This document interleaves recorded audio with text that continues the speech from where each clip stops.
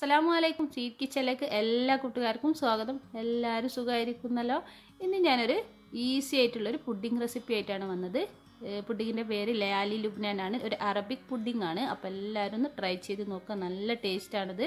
ഉണ്ടാക്കിയെടുക്കാനും ഈസിയാണ്. ചൈന ഗ്രാസോ ജലാറ്റിനോ ഒന്നും ഇതിൽ ആഡ് ചെയ്തിട്ടില്ല.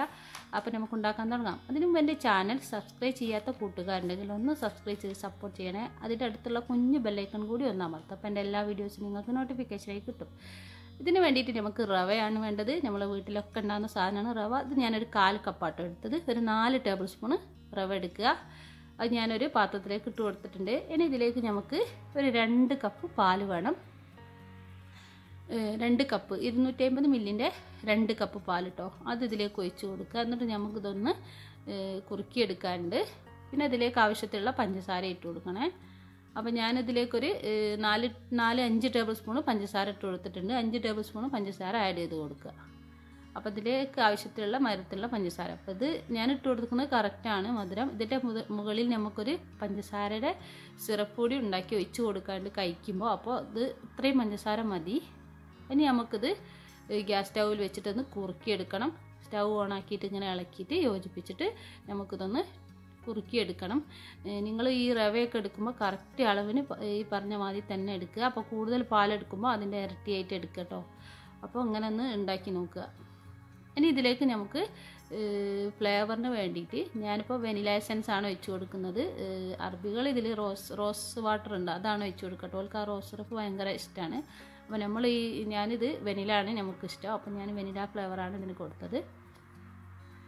അപ്പോൾ അതിലേക്ക് ഒരു 1/2 ടീസ്പൂൺ ഇട്ട് കൊടുത്തിട്ടുണ്ട്. അപ്പോൾ അത് കുറുകി റെഡി ആയി വന്നിട്ടുണ്ട്. അപ്പോൾ ഞാനിതൊരു പാത്രത്തിലേക്ക് മാറ്റുകയാണ്. നമ്മളെ ഒരു പുഡിംഗ് ട്രേ അല്ലേ, ആ ഗ്ലാസിൻ്റെ ഏതെങ്കിലും ഒരു ട്രേ എടുക്കുക. അപ്പോൾ ഞാനിതാ എടുത്ത് കൊടുത്തത്. അപ്പോൾ ഈ ടൈറ്റിൽ കിട്ടണം നമുക്ക്. ഇനി നമുക്ക് തണുക്കാൻ വേണ്ടിയിട്ട് മാറ്റി വെക്കാം. ഫ്രിഡ്ജിലേക്കൊന്നും മാറ്റേണ്ട, അല്ലാതെ തന്നെ സെറ്റാവും. ഇനി നമുക്കിനി ഒരു 1/4 കപ്പ് പാല് വീണ്ടും ഒരു പാത്രത്തിലേക്ക് ഇട്ട് കൊടുക്കുക. അതിലേക്കൊരു 1.5 ടേബിൾ സ്പൂൺ കോൺഫ്ലോർ ആട്ടോ. അത് കോൺഫ്ലോറിൻ്റെ പൊടിയാണ്. അതിട്ട് കൊടുക്കുക. അതിട്ട് നന്നായിട്ടൊന്ന് മിക്സാക്കി എടുക്കണം, കട്ടയില്ലാതെ. ഇനി ഇതിലേക്ക് നമുക്കൊരു 2 ടേബിൾ സ്പൂൺ പഞ്ചസാര അതിലേക്ക് ആഡ് ചെയ്ത് കൊടുക്കുക. ഒരു 2-2.5 ടേബിൾ സ്പൂൺ ഇട്ട് കൊടുത്തോളി. നിങ്ങൾക്ക് മധുരം കൂടുതൽ വേണമെങ്കിൽ 2.5 ഇട്ടോളൂ. ഞാനിപ്പോൾ ഒരു 2 ഇട്ട് കൊടുത്തത്. 2 ടേബിൾ സ്പൂണാണ് ഇട്ട് കൊടുത്തത്. അപ്പം പഞ്ചസാര ഇതിൻ്റെ മുകളിൽ ഒഴിച്ച് നമ്മൾ കഴിക്കുന്നത് കൊണ്ട് പഞ്ചസാര നല്ല ഉണ്ടാവും.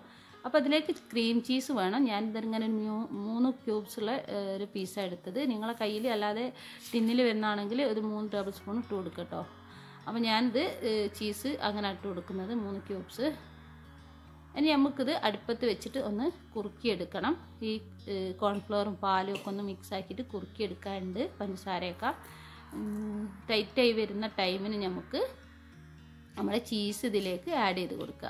അപ്പോൾ എല്ലാവരും ട്രൈ ചെയ്ത് നോക്കുക. ഇത് നമ്മളെ വീട്ടിലുള്ള സാധനങ്ങൾ തന്നെ ഉള്ളത്. നല്ല ടേസ്റ്റുമാണ്. ചൈന ഗ്രാസ് ഒന്നും ഇടാത്ത ഒരു പുഡിങ്ങാണ്. ഒരു അറബിക് പുഡിങ്ങാണിത്. അപ്പോൾ ഞാനിത് ചീസ് ഇതാ ഈ ടൈമിൽ ഇട്ട് കൊടുക്കുകയാണ്. ഇതിങ്ങനെ ടൈറ്റായി വരുന്ന ആ രീതിയിലെത്തുമ്പോൾ ഇട്ട് കൊടുക്കുക. അപ്പോൾ ഇതിൻ്റെ മുകളിൽ വരുന്നൊരു ക്രീമി ലെയറാണിത്. നമ്മൾ ആ റവ വെച്ച് കൊടുത്തിട്ടില്ല, അതിന് മുകളിൽ വരുന്നൊരു ലെയറാണിത്. ഒരു ക്രീമി ടെക്സ്ചറായിട്ടുള്ളൊരു ലെയറാട്ടോ അത് വരിക. അപ്പോൾ അതാ ഈ രീതിയിലായി കിട്ടും. ചീസൊക്കെ ഇട്ട് നമ്മളത് കറക്റ്റ് ഈ രീതിയിലായിട്ട് കിട്ടും. അതിന് തീ ഓഫ് ചെയ്യുക. അതിലേക്ക് കുറച്ച് വെനില എസൻസോ അല്ലെ വെനില പൗഡർ എൻ്റെ കയ്യിൽ അത് ഇട്ട് കൊടുക്കുക. ഒരു 1/2 ടീസ്പൂൺ മതി. അതിട്ട് കൊടുത്ത് ഇളക്കിയതിന് ശേഷം നമുക്ക് നമ്മളെ ആ റവ ആദ്യം ഒഴിച്ച് വെച്ചിട്ടില്ലേ, അതിൻ്റെ മുകളിലേക്ക് ഇതൊന്ന് ഒഴിച്ച് കൊടുക്കുക. അതിപ്പോൾ നന്നായിട്ട് സെറ്റായി വന്നിട്ടുണ്ട്. അപ്പം ഇത് ഒഴിച്ച് കൊടുത്തിട്ട് നമുക്കിത് ഫ്രിഡ്ജിലേക്ക് മാറ്റുക വേണ്ടത്. അപ്പോൾ അതാ നന്നായിട്ട് സെറ്റായി വന്നിട്ടുണ്ടല്ലേ. ഇനി ഇതിൻ്റെ മുകളിലേക്ക് ഇങ്ങനെ നിരത്തി അങ്ങ് ഒഴിച്ച് കൊടുക്കുക. ക്രീമി ആയിട്ടുള്ള ലെയർ.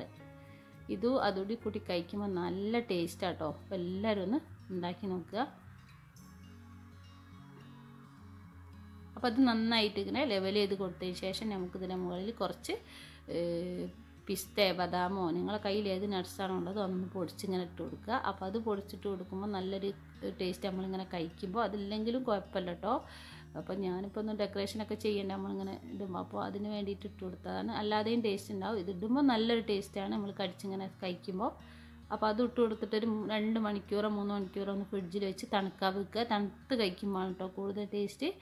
ഇനി ഇതിൻ്റെ മുകളിലേക്ക് നമുക്കൊരു പഞ്ചസാര പാനി ഉണ്ടാക്കണം.